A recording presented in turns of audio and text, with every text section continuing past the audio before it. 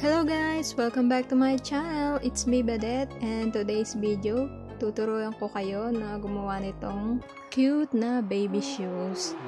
So, ito ay 10 cm at kasya sa 3 to 6 months na baby. So, kung gusto mo ito makita kung paano ko ginawa, so watch till the end of this video.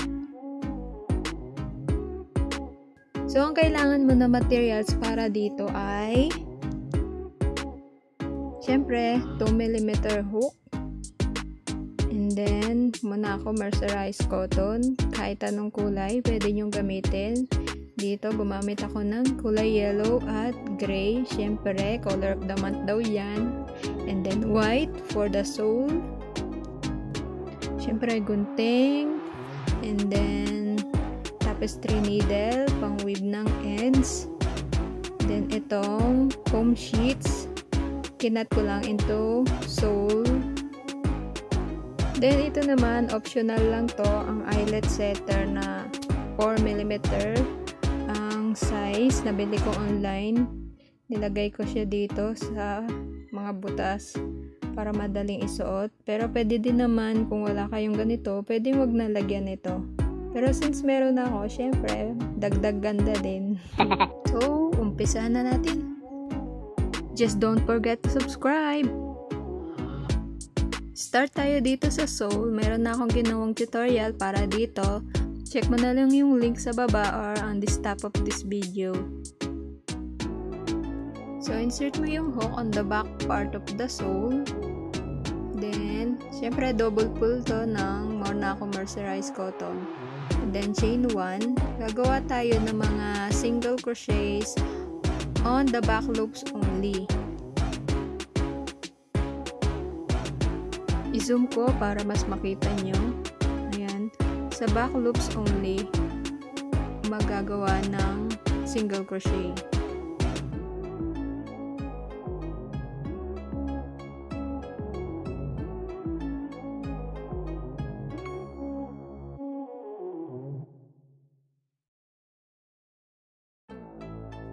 So, single crochet on the back loops mula dito, paikot hanggang dito sa dulo.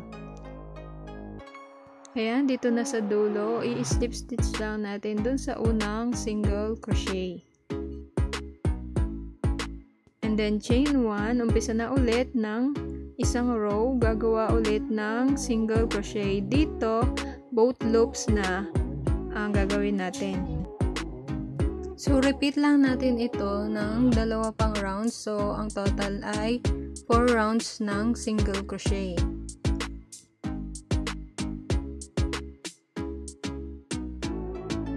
Yan. So, kumpleto na ang aking 4 rounds na single crochet. And then, i-slip stitch na lang dito for final touches. Touches ang arte.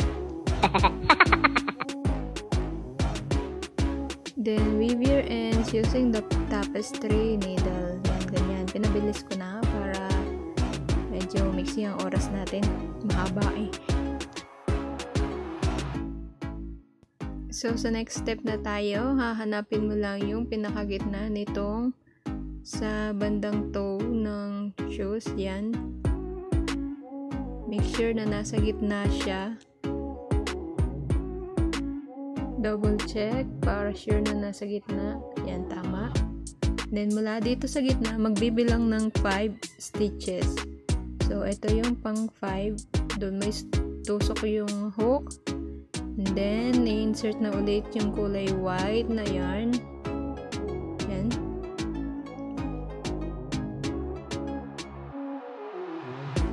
And then, chain 1 at single crochet on the next stitch, and then single crochet ulit hanggang sa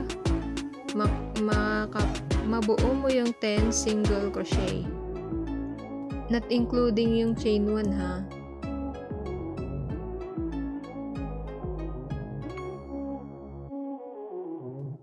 Yan, 10 single crochet on the first row, then turn around, skip 1 stitch, ayan, and then make single crochet on the next stitch. And on the other stitches, so total of 8 single crochet. After na pang 8 single crochet, skip the 1 chain and then add 2 more single crochet. And then turn around, proceed on the 3rd row. So same ulit na ganawa kanina, skip 1 and then on the next, doon ka mag single crochet and then single crochet on the rest of the stitches. So magiging 10 single crochet na yan plus 2 single crochet. Yan, skip and then on this stitch gagawa ng 2 single crochet ulit. Yan, so ang total ay bali 12 single crochet na siya. Turn around, proceed to row 4, skip and then single crochet on the next and on the rest of the stitches, total of 11 single crochet. After na 11 single crochet, dagdag ulit ng 2 single crochet.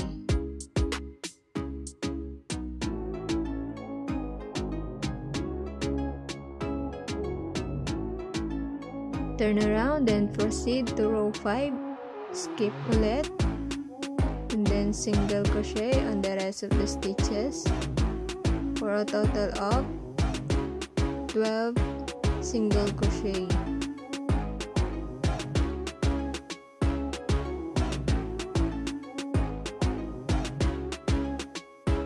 After ng pang 12 stitch, single crochet, add more 2 single crochet. So total of 14 single crochet. And then turn around and proceed to row 6. Sa row 6 and 7, skip kayo ng 2 and then doon sa pang 3rd stitch, doon ka magsisimula ng single crochet. So ang total niyan ay 12 single crochet. Yan. And then plus 2 single crochet. And then turn around, which is row 7. So same lang din ng row 6, skip 2 stitches then on the 3rd ay doon ka magsisimula ng single crochet. So total of 12 single crochet ulit, then slip stitch. So dito na matatapos ang sa unahang parte ng ating baby shoes. Then we will weave na lang yung ends using tapestry needle. Ang next na gagawin natin ay yung guhit sa may gitna. Eto. Yan. Kulay yellow nilagay ko. So from the last stitch, count 3 stitches. Then, pababa on the 2nd row of the 4 rows of single crochet. Doon mo insert yung hook. And then, gagawa na mga slip stitch. So, yung pag-slip stitch dito, dapat wag masyadong mahigpit kasi mag-shrink yung ating shoes. Baka lumiit. So, dapat alalay lang. So, continue slip stitch hanggang dito sa kabila.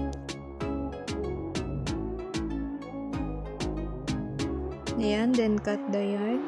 Check nyo na lang kung pantay sila. Then pag hindi, add more slip stitch. Then pag okay na, secure mo na lang yung bawat dulo. Ayan. Gamitin mo yung tapestry needle para ma-secure.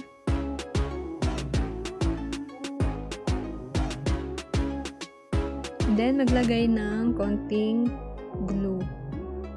Kaya ako nilagyan ng glue para sure na hindi siya makakalas.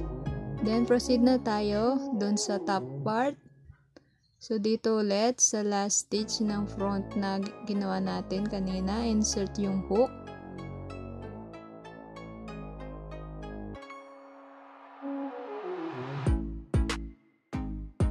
Then, chain 1. Insert hook on the same stitch at gagawa ng single crochet ulit. And then single crochet on the next stitch. Ayan, sama mo na yung dulo ng yarn para hindi na mag-weave na ends mamaya. Then single crochet on the next, then on the rest of the stitches hanggang sa makarating dito hanggang sa kabilang dulo dito. Ayan, and then turn around, then make another row of single crochet.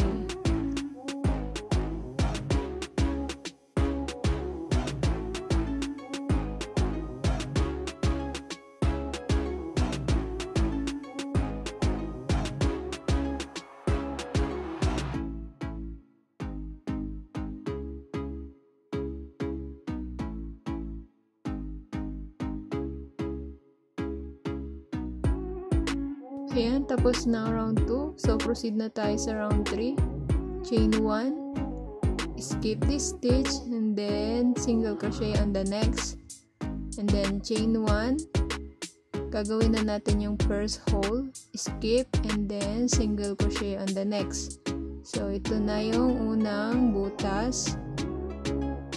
And then single crochet on the rest of the stitches.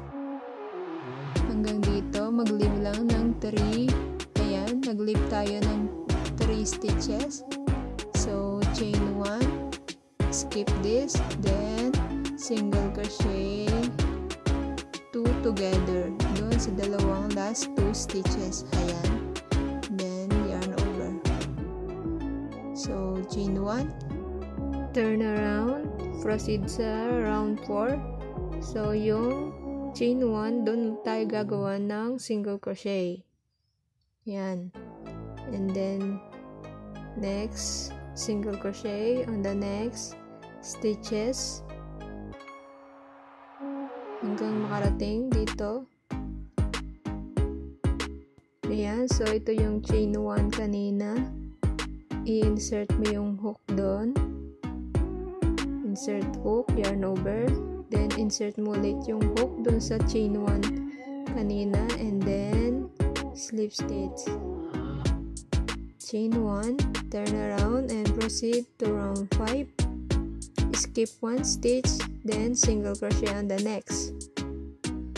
Chain 1, skip, and then single crochet on the next. So, ito na yung pangalawang hole or butas. Then, continue single crochet hanggang sa marating mo yung gitnang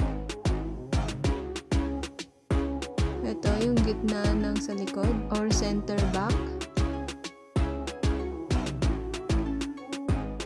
Then, single crochet 2 together.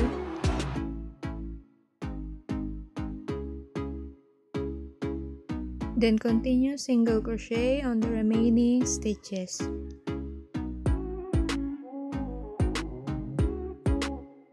Leave last 3 stitches, then chain 1, skip 1 stitch, and then single crochet 2 together on the last 2 stitches.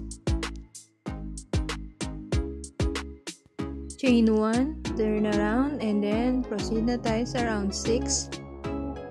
Single crochet on the chain space, and then single crochet on the rest of the stitches hanggang sa makarating sa dulo, sa kabilang dulo. And the last, single crochet 2 together on the chain space at saka yung chain 1.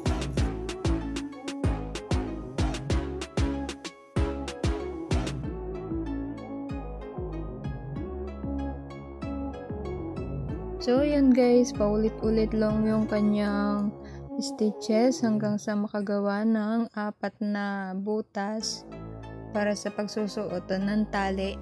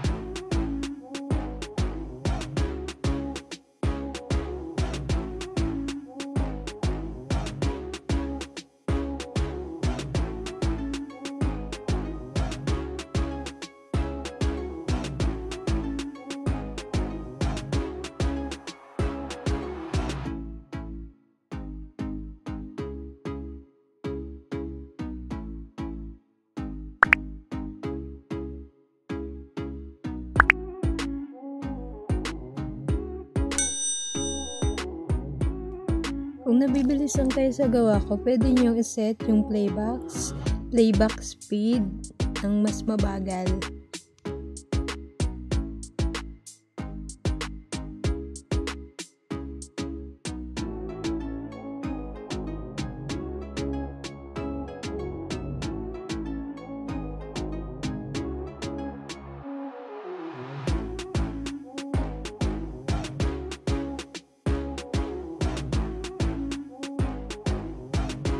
So, ayan, tapos ng 4 na butas.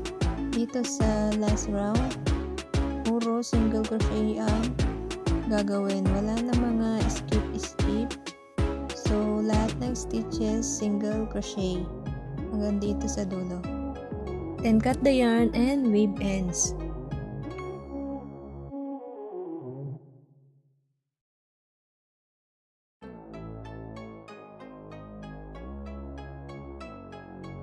Ngayon naman, itong gray line ang gagawin natin. So, another slip stitch ang mangyayari nito. Yan, dito is slip stitch sa bawat gilid.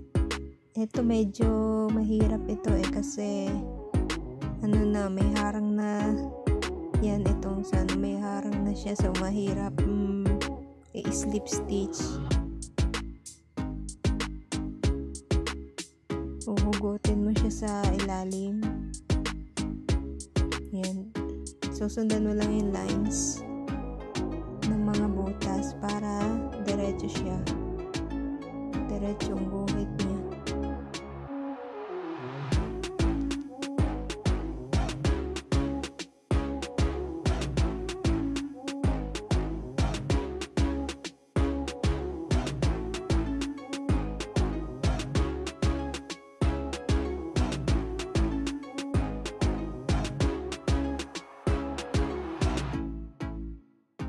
Ayan, then secure mo na lang yung bawat dulo para hindi magkalas.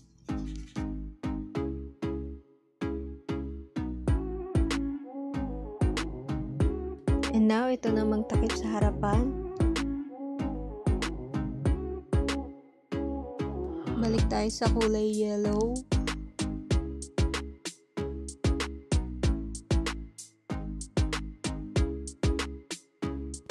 Insert hook and make 12 single crochet.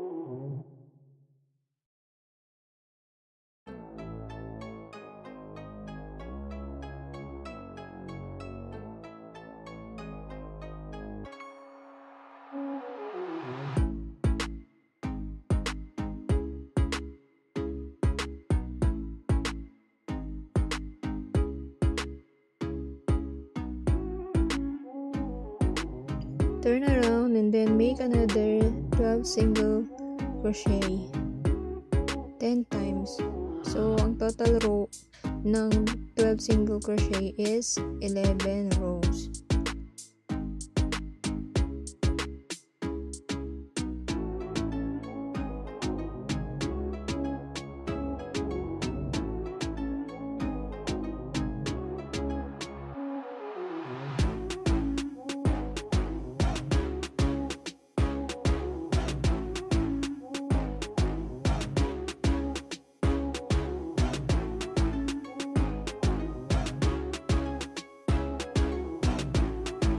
On the 12th row, mag-i-increase tayo ng single crochet. So, dalawang single crochet sa una, and then dalawang single crochet ulit hanggang sa dun sa huli, for a total of 14 single crochet.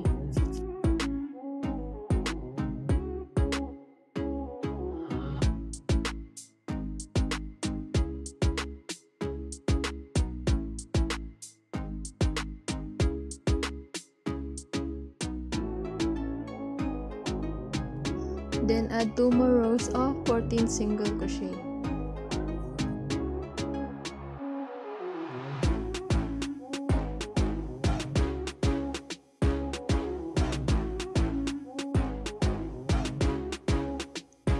And then next row, single crochet 2 together, and then dalawang half double crochet, 6 na double crochet,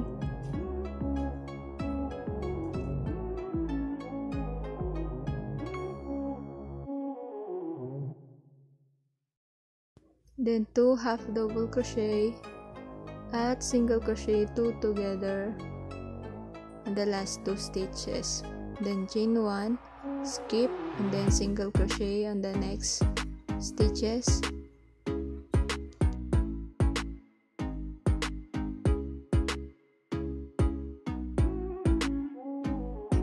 skip 1, then slip stitch on the last stitch, then cut the yarn and weave ends. So dito naman gagawa lang tayo ng single crochet sa gilid niya para straight siyang tignan.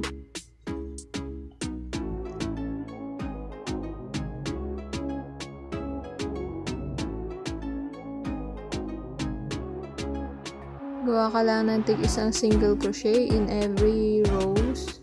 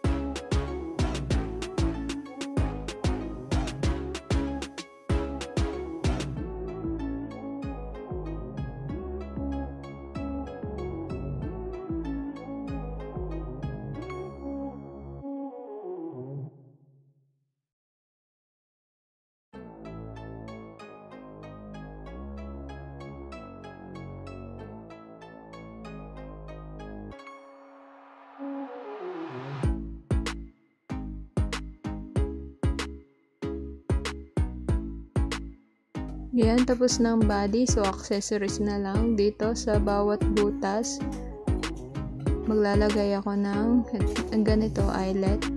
Pwedeng optional naman to. Pwedeng hindi ka na maglagay kung wala kang eyelets. Pero, syempre, bumili ako nito para naman makatotohanan yung shoes.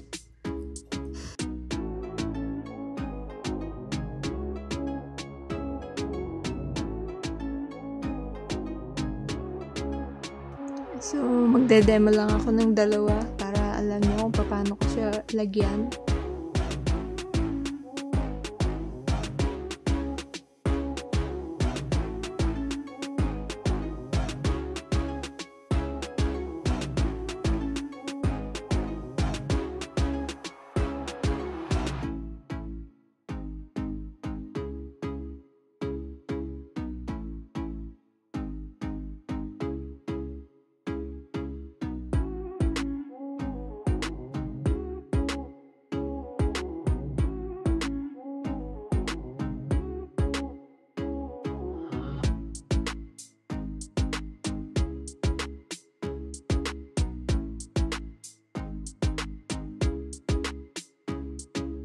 Next is cord. Meron akong tutorial nito. Ilalagay ko na lang yung link sa taas or sa description box. Check mo na lang mamaya. Pero, i-demo ko ng kaunti kasi ginawa kong bale 4 na strand, 2 full sa bawat balls ng yarn para maging makapal siya. Kailangan makapal para maganda, makapal yung tali ng shoes.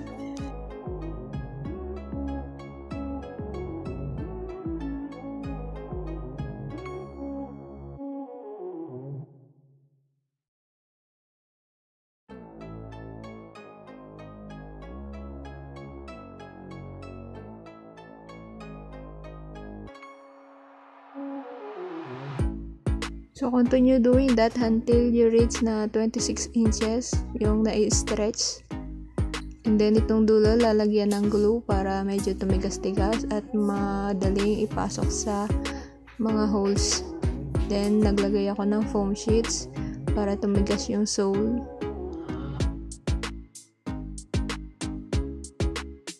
And syempre, naglagay din ako ng design, borda ang pinili ko para malaman kung naalin ang left and right ng shoes. So, didemo ko ng kaunti kung paano ko ginawa. Ito yung mga yarn na mga tira-tira. Kahit anong kulay, pwede siguro dito. Depende na lang kung gusto ng nagpapagawa kung anong kulay ang gusto. Kung gusto nyo nito at hindi nyo naman kayang gumawa, pwede naman kayong umorder sa akin online. Meron akong shop sa Shopee. Pwede kayong mag-place ng order doon. Lalagay ko na lang yung link sa baba ng description box.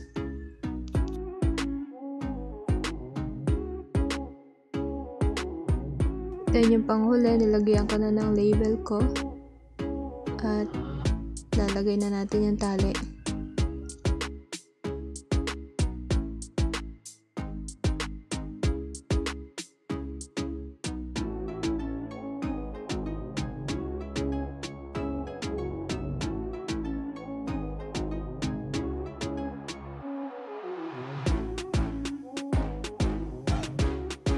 Ayan, tapos na sila.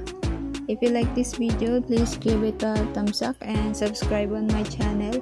Just don't forget to ring the bell para ma-update kayo agad sa mga next tutorials na gagawin ko. Thank you and bye-bye! Thank you for watching!